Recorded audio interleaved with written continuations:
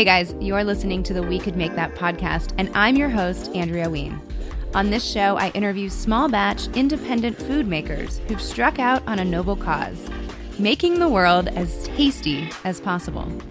In each episode, I'm digging into their backgrounds, motivations, and passions to decode why and how they started their businesses, and the lessons we can each take back to our own kitchens and lives. Let's get started.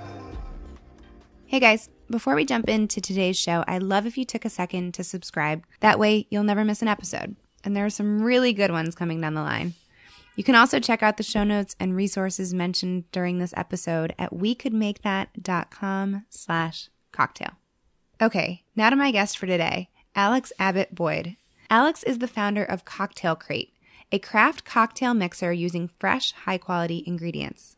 For example, where all other cocktail mixers use concentrate, Alex and his team source fresh juice from a family farm in Florida. Not as easy as it sounds. During this show, we talk about traveling far and wide for the best flavors in food, how Cocktail Crate got its start on the back of a Kickstarter campaign, and of course, because it's me, the first time Alex got drunk.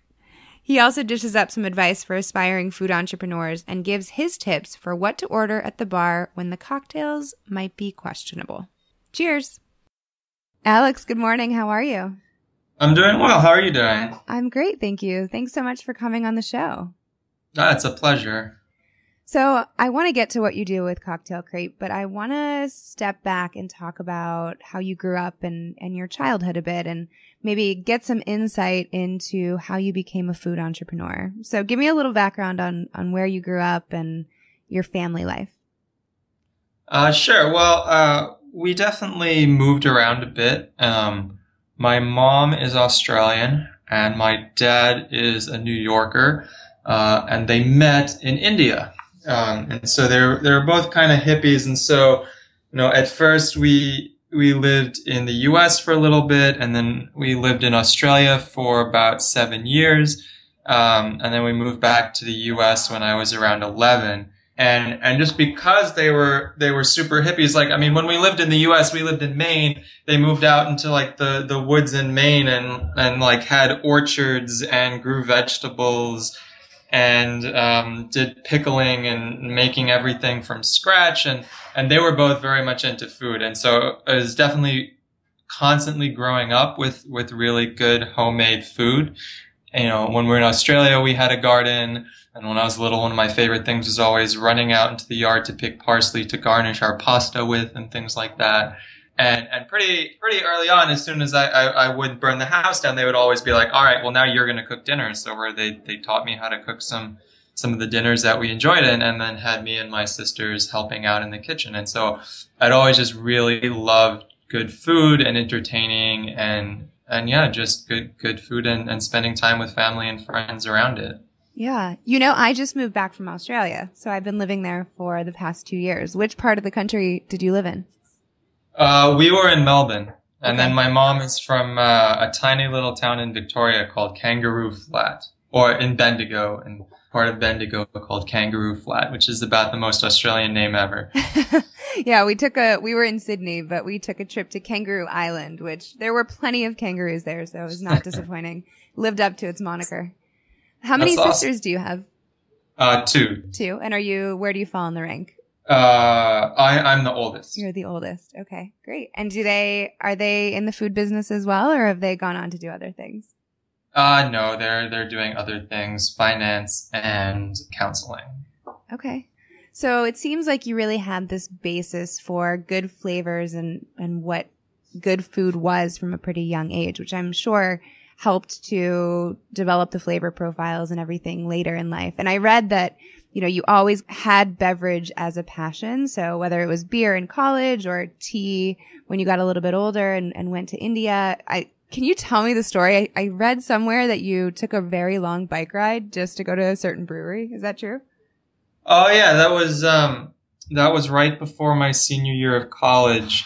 I was going to school in Chicago, and a friend of mine just decided that we'd spend the week before school started just biking around the Midwest. And so it's quite an adventure. Kind of the farthest point and ultimate goal was Bell's Brewery up in Michigan. And we kind of had a lot of fun getting there. We biked the first day 90 miles to Notre Dame and were asleep on the floor while there was a Notre Dame frat party going on. And then we spent a few days with the Amish people in northern Indiana and then biked up to Michigan and had some great beer and biked back to Chicago along Lake Michigan. It was a really fun trip. And what one of the funny, surprising things to me was when we got to the brew pub in Kalamazoo, Michigan, we were by far not the only people to have biked there. There was just like rows and rows of people. I mean, I'm sure many of them were locals, but it just seemed like biking to this bar and then drinking a ton of beer was a pretty common thing there, which was a lot of fun. I was going to ask if the brewery was very impressed that you guys had biked so far, but I guess maybe it was not so uncommon. Yeah, it seems like we were not the first people to have that idea. And you said you hung out with the Amish for a few days. Like you actually stopped and hung out with families? Like what do you mean by that?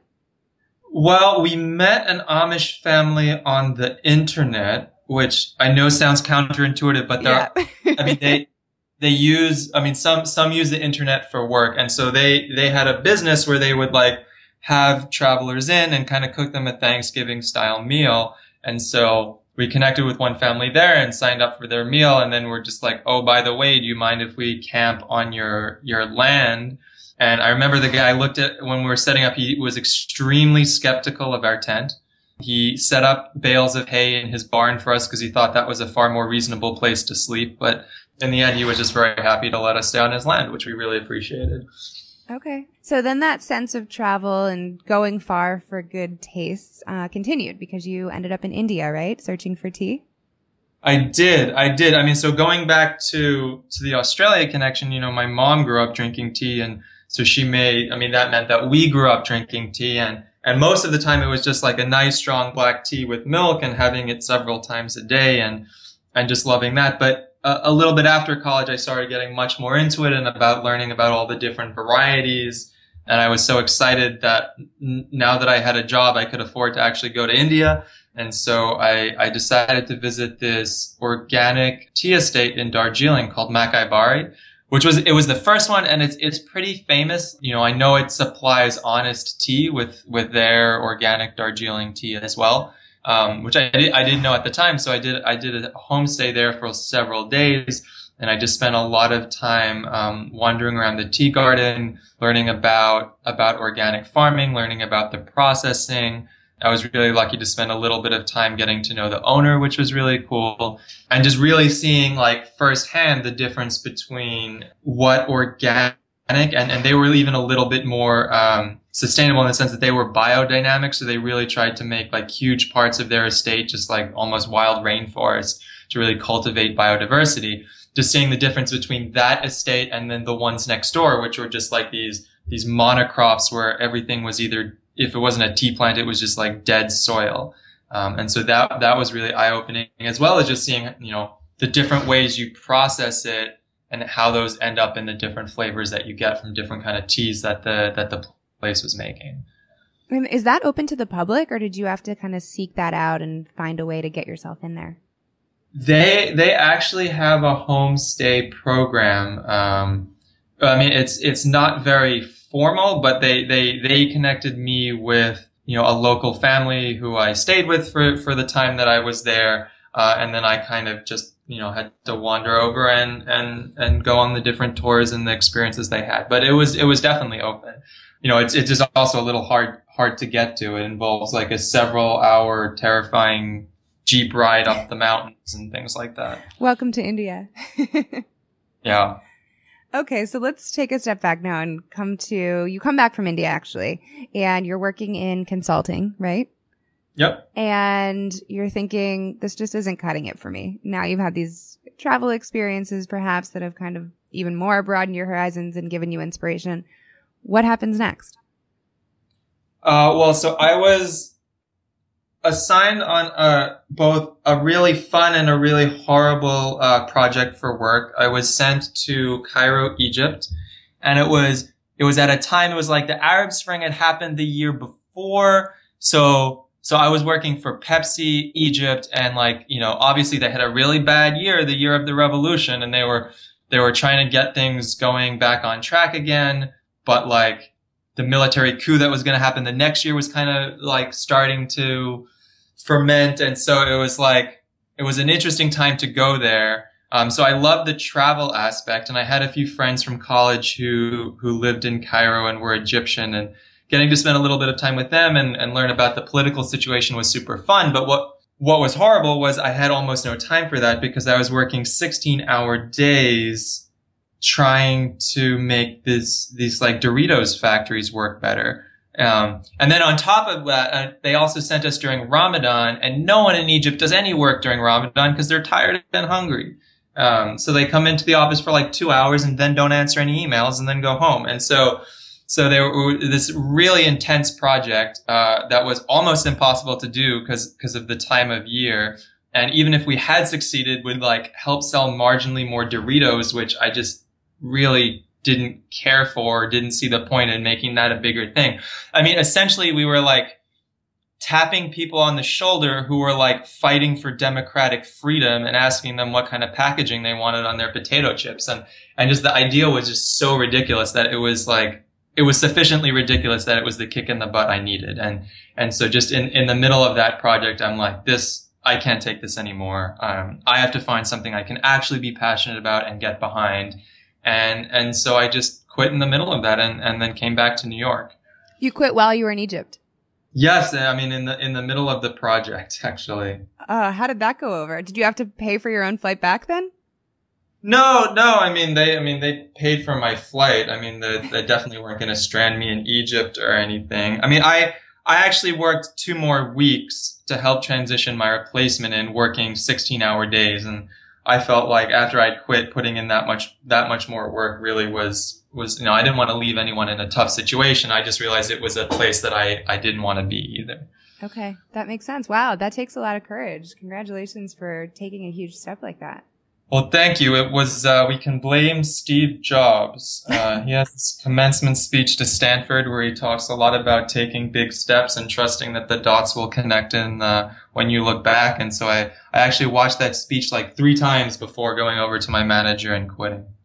All right. Well, we'll link to it in the show notes just in case anyone listening is in need of some inspiration from good old Steve. So did you have the inklings for the idea for Cocktail Crate then before you quit? Or was it just, I need to get out of the situation and I'll figure it out when I get back? It was a little bit of both.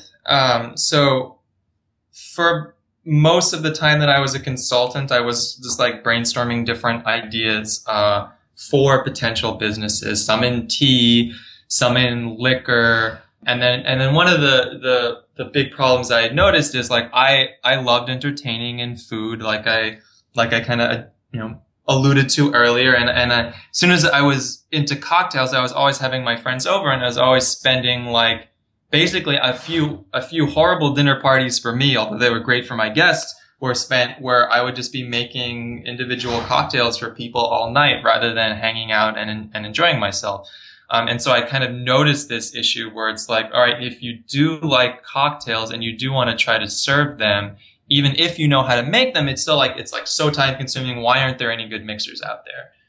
And so that was one of the ideas that was floating around in my mind. And I think what was really helpful was, having gone all in before having actually selected my idea, which is generally a pretty stupid thing to do. One of the benefits of it was it forced me to figure it out really quickly. And so I think I quit in September, and within about a month, like by the end of November of that year, I had a Kickstarter campaign launched. And the Kickstarter was kind of my way of just testing out this idea, because I thought, okay, cocktails, I love them, and people in New York and elsewhere are starting to really love them. And I can see that because like even the local Italian restaurant in my grandma's neighborhood, way out in Queens, has fresh juices and a cocktail program. So like it seems like it's becoming more mainstream to like cocktails. I'm sure I'm not the only one who likes them at home. Let's just test out the idea. And so I hadn't like figured out what packaging would look like. I hadn't even finalized the production space or even all the flavors. But with Kickstarter, I was able to put the idea out there and just see if it resonated with anyone. And what was cool was it did. It was in a small way. It was $5,000 that I raised through Kickstarter. But just seeing that strangers were willing to give me money for this when it was still mostly just an idea, that was kind of that was like the aha moment. It's like, okay, maybe this idea really does have legs. And then just, in the process of fulfilling my Kickstarter, promises to give people these mixers, I had to build up the company. I had to find a production space, finalize flavors, get my packaging ready. And then after I sent out those Kickstarter rewards, I was like, oh, I have some leftover mixers. Let's take them to the local grocery store and see what happens. And it just kind of grew from there. So for people who don't know, the Kickstarter is a crowdfunding campaign, basically, that people can pay money to be able to get an idea off the ground. So it's such a smart way to test proof of concept, which is what it sounded like you did. And it worked out really well. How did you think about those first few flavors? What was the thought process and kind of the ideation around which ones you launched with? Yeah, so we've learned a lot about flavors. 2 of the 3 flavors that we launched with, we still sell, and one of them we definitely don't. For me, it was very personal. It was just like the things that I really liked. So I love ginger, and Moscow Mules and Dark and Stormies were at the time one of my favorite drinks. And so I started out making a ginger one, and I also really love honey. So I came up with our ginger bee, which is a mix of fresh ginger juice and honey. I really loved old fashions, and so I made this old fashioned mix. And then going back to the tea, there's this smoky Chinese black tea called Lapsang Souchong, that I loved, although it's like pretty esoteric and out there. And so I put that into a mixer that I called Smoky Hops. And I think it's funny to see like the degree to which I had no idea what I was doing when I started. Our old fashioned mix, I mean, it's brown sugar and it's got cinnamon and allspice and orange, and it's a very warming kind of, it's especially good during the fall and the holidays. So I called it Holiday Old Fashioned, and I launched it in February, which is ridiculous because no store is buying anything holiday related in February. And so it took me a full year before I just changed the name to Spiced Old Fashioned. And then all of a sudden I could sell it at all times of the year. But I always love looking back on that to just remind myself how stupid I was right at the beginning. Because since then I released a couple other flavors. I released a lavender one. I released a spicy margarita, a maple whiskey sour, a grapefruit daiquiri. And we just came out with a michelada mix, which is for making a beer cocktail. And there was a ton of kind of give and take with customers to figure out what to do. And what we ended up settling on, and you can kind of tell it from the most recent flavors, is doing twists on classics. Like I found early on when I put a smoky hops or a lavender bloom mixer in front of people, they had no idea what that was, what to do with it. And they definitely weren't going to like risk, like at the time when we started, our mixers were $16 each. They were not going to risk $16 on this thing that they had never heard of. Like, but at the same time, we saw like the old fashions doing really well and the gingers doing well because people have had those in drinks. They have had those drinks. They kind of know what they're going to need to do with them. They were a little bit exciting, a little bit new, something that they hadn't had before, but they were twists on what they had, experienced and loved.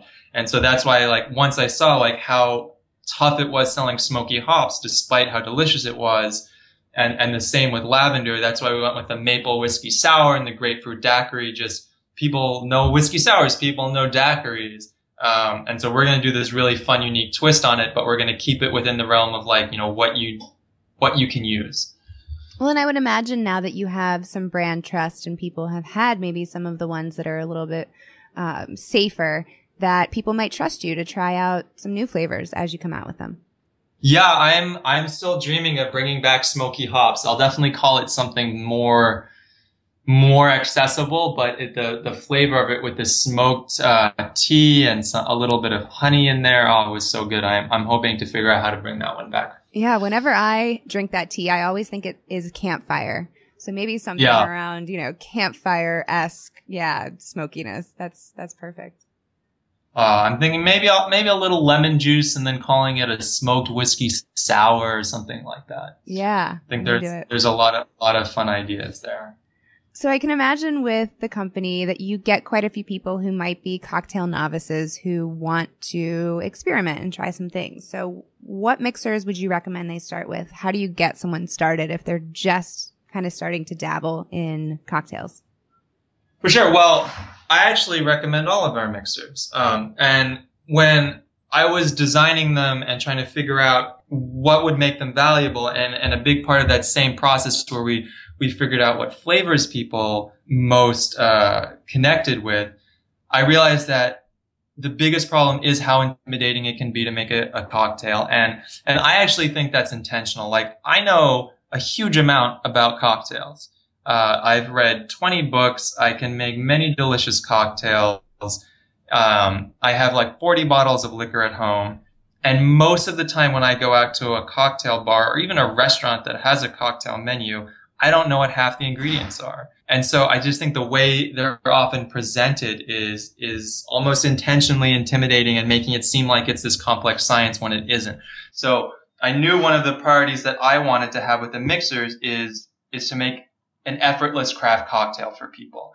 So pretty much all of our flavors are, you add a shot of liquor, a shot of mixer, and you shake it with ice, across the board. And with a lot of them, it's like whatever liquor you happen to like most is probably going to go well with it. Like, our whiskey sour is great with whiskey. It's also great with other aged spirits like brandies or aged rums, but you can do it with vodka and it's also going to be good. And the recipe is pretty much the same. The only difference on the recipe is our old fashioned, because you want that to be such a strong and stiff drink. It's just mostly whiskey with a little bit of mixer. But for the rest, they're all equally easy to use. And that was very intentionally designed on my part.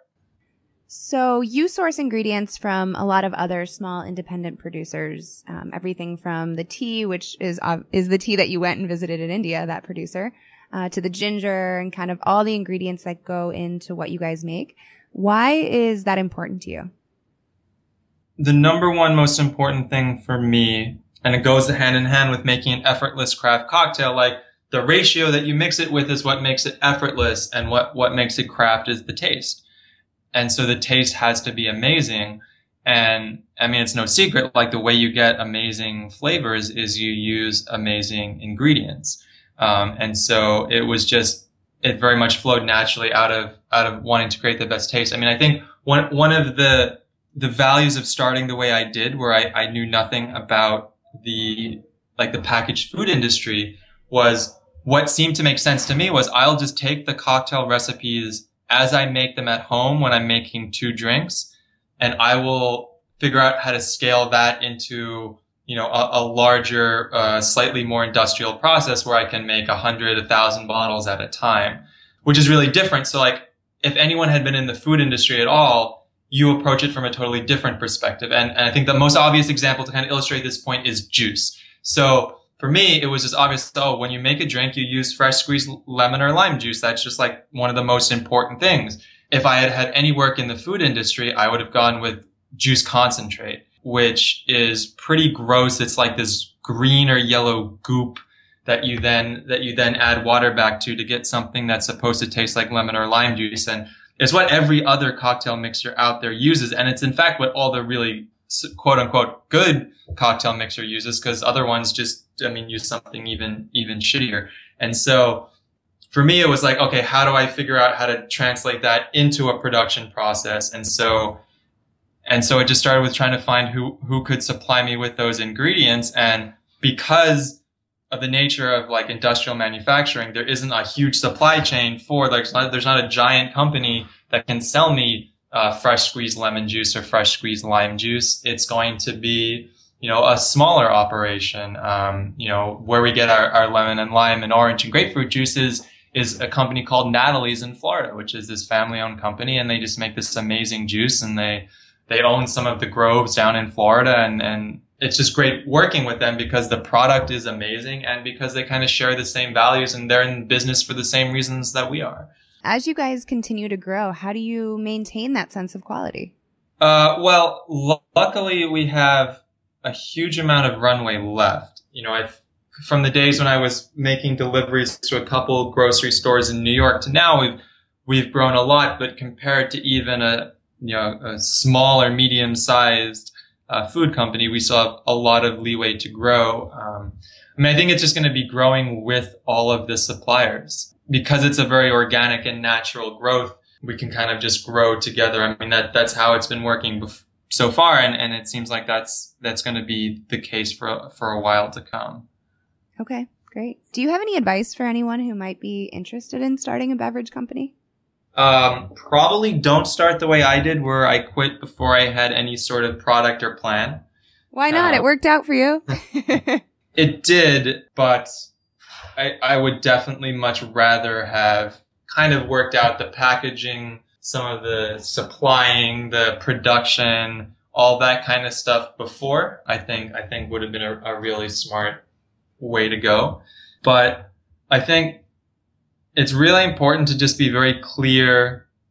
And this goes back to the planning before you jump in. But I think it's really important to be clear on what you want out of your business before you start it. So in my mind, I kind of imagined when I was starting this like artisanal Brooklyn story of spending all day handcrafting these mixers and selling them. And since I love cocktails, I thought this would be great. And very quickly I realized some things like, a huge part of my time is going to be being a salesperson. And it turns out I don't actually like doing the same thing 1,000 times in the same way. Luckily for me, it turns out I've really loved and been excited by the process of building a larger company and finding suppliers and finding distributors and flying across the country and pitching retailers like Target. And that's turned out to be something that I really love, but I had no idea that's what I was getting into. And I've seen a lot of other food producers who they just really love baking, say, and they built a baking company, and now they're frustrated that they're spending all of their time like scheduling the other bakers and ordering ingredients rather than making cookies. And so I think it really helps to be clear on what you want and what the business might actually look like, because so many people, including myself, had really no idea what they were getting into. And I got lucky because I loved it, but other people don't get so lucky. Yeah, I think that might be one of the biggest myths of entrepreneurship, that if you are a baker, that you're going to get into it and then suddenly you're right. You're just doing sales and marketing and all these other things that have nothing to do with being in the kitchen. Exactly. What does your day-to-day look like now? You kind of gave a brief insight into it, but can you give me a little bit more detail on what you do on a day-to-day? It's kind of all over the place. I no longer, make each mixer. For 2 years, I pretty much handmade every single bottle and hand delivered. And now I've got a great team that's working on the manufacturing. I work with a whole handful of distributors around the country. So a big part of the time is just spent making sure everything is going smoothly in those things, like product is getting made. It's really tasty. All the ingredients needed for production runs are there. Orders are getting shipped out and invoiced and that kind of stuff. And then another big part of it is figuring out like what are our priorities? What are we working on? Like, we're going into the holidays now. And so I'm spending a lot of time figuring out the last few days. All right, what are all the things we're going to do to support the mixers during the holidays? We have to call up our stores. We have to come up with posters. We have to create blog posts. We have to put together this whole system that's going to kind of really support and get people as excited about the mixers as we are. And so it's kind of split between those more bigger picture, fun strategy, like what should we be working on and pushing for the next few months, and then that day-to-day just making sure orders are getting shipped out. And as with everything, it's very easy for that day-to-day to kind of take over, but I think I've got a pretty good system for just forcing at least a few hours every day to be kind of pushing the ball forward as well. What's next for you guys? Well, we are really excited because we're doing 2, they're called like tests in stores for the holidays. One is in about 250 Target stores, which I'm incredibly excited about. They're, going to be one of our biggest retailers. In many of the Target stores, they're going to be selling liquor in the same aisle, which is very exciting because, when in Whole Foods, when you buy our mixers, like you have to go to a different store for the liquor. So having it all with the liquor and in such a large and sophisticated retailer like Target is very exciting. We're also working on a really cool product for Sam's Club, which is going to be testing us in 10 of their clubs down in the Southwest. And we've kind of built this really beautiful palette display because there, you know, in the club channel, they don't have shelves. You drop a palette of product on the floor. And so we've been designing this really beautiful palette display with like posters on it and recipe ideas. And I'm just really excited to see that get made and get into the stores and just to see how people respond to that. That's great. Congratulations. I'm excited to tell some friends and family across the country to check it out at their local stores. Oh, well, thank you so much. So I did a little bit of digging on you. I'm going to put you on the spot. So your LinkedIn profile says that one of your interests is corny jokes. So I have to ask if you have a good one to share. A good corny joke. Do you know why anteaters don't get sick often? No. They're full of antibodies. Oh, that's good. I call those dad jokes. Hashtag dad joke. Yeah. All right. Just to round out here, I do a series of quick fire questions if you're up for those. Sure. What is the most memorable cocktail you've had in the past year? That can't be Cocktail Crate. The most memorable cocktail in the past year. I was recently in Mexico, just for a vacation, and I picked up this bottle of mezcal that was made basically in the backyard of this guy. And he'd also infused it with this wild, like, mountain herb that no one I was with seemed to be aware of a name for in English. It had this great smokiness. It had some nice flavor just from the artisanal mezcal. So it had some good agave flavor, some smokiness from the processing, and then this really strong herb flavor. And I went back with the tour guide who had taken us on the tour, and we started mixing it up. And I mixed a little of that into basically a gimlet. I mean, it was with gin and lemon juice and simple syrup. And that was just an incredibly complex and delicious and smoky and wonderful drink. Mezcal is my favorite liquor, so I can relate to that one. It's a good one. Oh, well, awesome. I brought about 10 bottles of artisanal mezcal back from Mexico. So, well, maybe we'll have to get together and do a drinking session. So your first drinking experience, the first time you got drunk, I want to hear that story. The first time I got drunk. No one's ever asked me that in a podcast. Good. We like that on the show.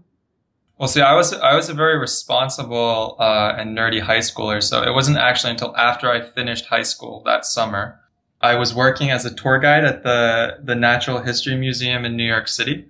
And with a whole bunch of the other tour guides, we just kind of we'd always walk back across Central Park. One of them lived on Fifth Avenue right on the other side of the park, and we'd always hang out in her apartment. And then we had a big natural history themed party, and I was introduced to the game Kings, and it was a lot of fun. And we talked about dinosaurs and extinct mammals. So it doesn't get much cooler than that. Yeah, it sounds like a great night out. Okay. So say you're at a bar and you know it's not going to be good cocktails. What is your go-to drink? I know it's not going to be good cocktails. Yeah, you're just kind of at a dive bar. Well, I really love craft beer. So if I have grave doubts about the cocktail program, I mean, there's some safe ones that are impossible to mess up, like a Campari and soda.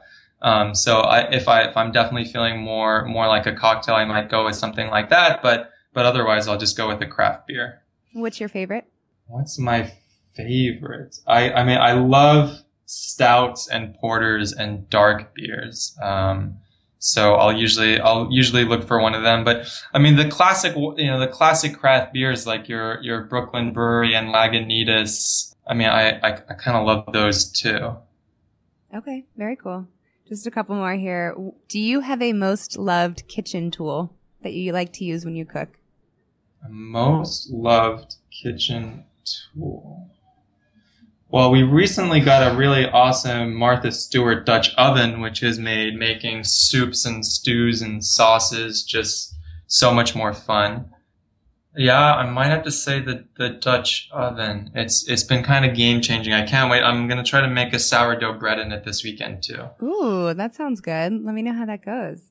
Yeah. And then the last question here, you mentioned briefly that you've read quite a few mixology books, but do you have one that you would recommend, your favorite mixology cookbook, if you will?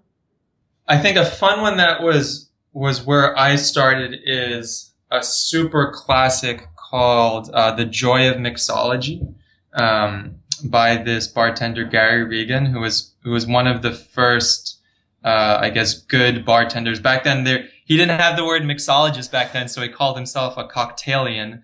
But that is a really good classic. I mean, I think if you're just starting out, something like that is probably the way to go, because he spends a lot of time trying to teach a little bit about how drinks work and the history behind them and how to make different ones. And I mean, there's been a lot of really trendy and fancy books coming out, put out by mixology bars. PDT was the first one. There's a Death & Co. one, an Employees Only one called Liquid Intelligence by this guy, Dave Arnold, whose bar is Booker and Dax in the city. But all of these bars, like, you kind of need to have a bar for them to be any use for you. Or to make all the drinks in them, you need about 250 different bottles of something. And so I've read those, but they're not really that useful to me unless I want to look up like one very specific drink. So I think Gary Regan's is a good way to start.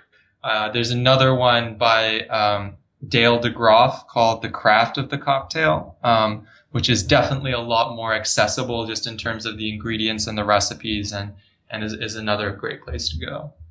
Cool. Well, thank you so much, Alex. This has been great. Can you tell people how to find you and how to buy some Cocktail Crate?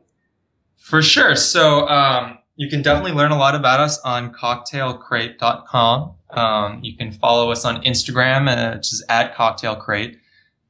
And depending where you are in the country, you can get our mixers at Whole Foods Market. You can get them at World Market. You can get them now at Target. And a lot of other stores around the country. So on our website, cocktailcrate.com, we have a locator, and we'll also ship you a bottle if you want to try. Perfect. Well, thanks so much for the time. Have a great day, and we'll talk soon. Thanks so much. It was a pleasure. Yo, hope you enjoyed the show. To check out the show notes and resources, don't forget, it's wecouldmakethat.com/cocktail. Oh yeah, and subscribe. See you next time.